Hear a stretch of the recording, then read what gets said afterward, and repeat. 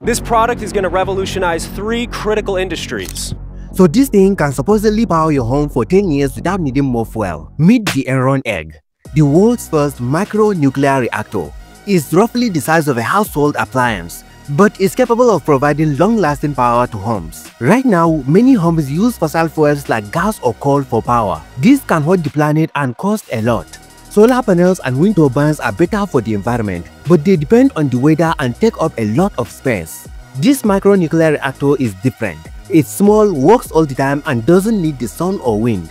It's built with safety in mind, so if it gets too hot, it will turn off by itself. Special materials stop any harmful radiation, so it's safe to have at home. Plus, it won't hurt the environment. But there are some challenges. It costs a lot to buy, and some people are scared of nuclear power for good reasons.